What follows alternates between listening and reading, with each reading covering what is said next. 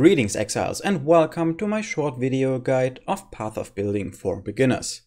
In this one I will go over what the program is, where to get it, how to import and export characters, how to get close to realistic in-game settings, and where to get a very nice fork or add-on to further improve the program. First, let's talk about what Path of Building or PoB is exactly.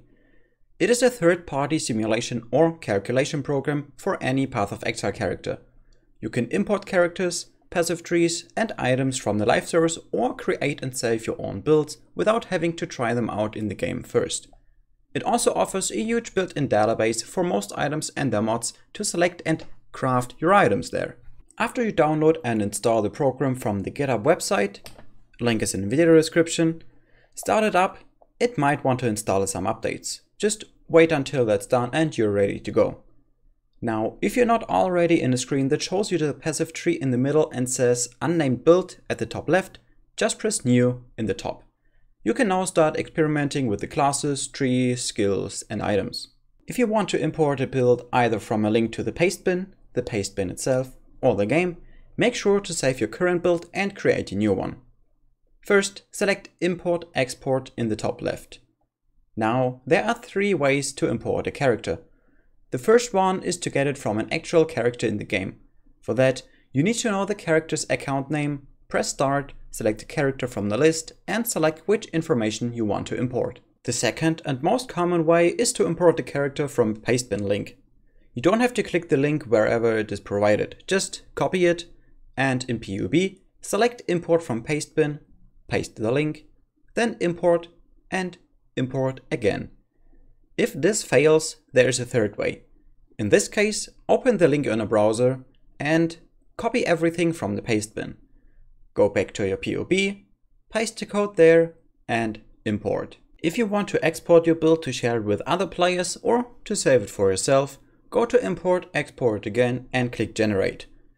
You can now either copy this extremely long code and send it to other players, which I only recommend if the Pastebin website is offline, or click Share with Pastebin to generate a link you can share. Once you have a build loaded up, you can see the passive tree, all skills and skill setups, and items. Above the equipped items, you can manage item sets. Most players do not use that feature, but in my builds, there are sometimes multiple setups with different gear for different use cases or game stages. When looking at the tree, there's a drop-down menu on the bottom left where you can select different trees without changing the gear. I use it to show passive tree progression during leveling a character. It can also come in handy if you want to try different pathing without having to copy the whole build again. In the skills window, you can find all active and passive skills with the links and where they are socketed into. You can edit the labels to make notes or clarify something. Something extremely important and where many players experience difficulties is the configuration tab. If you imported a build, this should all be set already, so don't change anything if you don't know exactly what it does or if it reflects the actual in-game situations. However, if you are doing your own builds like I do, I always select the parameters to show a bossing situation, meaning a single target with strong resistances. So, for example, I selected that the enemy is Shaper or a Guardian, and even though this build generates frenzy charges on kill, I do not select them because I cannot generate them in an instanced boss encounter without minions. Depending on what build you're playing, you might not want to showcase a bossing, but maybe a mapping situation.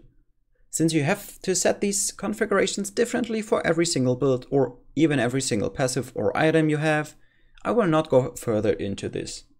Just remember to never set the enemy is shocked to true, because even if your build does shock an enemy, this will almost always calculate a wrong value. This leads me to the last thing I want to talk about in this video. The normal PoB has a lot of flaws, but there is a fork which is kind of a different version or an add-on of PoB on GitHub, which improves and adds a lot of highly requested features made by local identity. Making use of it is extremely simple. You can find the link to the instructions in the video description down there. I'll go over it real quick. First, you need the normal PoB ready and running. Then go to the directory C, Program Data, Path of Building, or to the folder you install PoB in. There you will find a file called manifest.xml. Make a backup copy and then open it with a text editor. Close to the beginning, there are lines that start with source, and one of those says something with part equals program. Change the part it says open ARL to path of building community. Save and start your PoB as if nothing has happened. It will now add in future download updates related to this fork. Once it's done downloading, which can take a minute, it'll tell you that an update is ready, click on it and press update. You will already be able to see differences when looking at the stats. But the biggest difference is that PoB now correctly calculates things like impale, shock or elusive. An important thing to note here is that there are sometimes problems when trying to import a build made with the forked version of PoB to the original PoB. So, if you're not sure if the other person has the fork installed, you have to revert the changes made to the manifest.xml file. It will then install the normal PoB, open the build in there and generate a new paste bin. This is why I keep a copy of the original manifest file to quickly change between PoBs. Congratulations! You can now use the basic functions of Path of Building and its fork made by Local Identity. If you like this video, then please leave a like. If you want to see more such content, please let me know in the comments. That's it from me for now.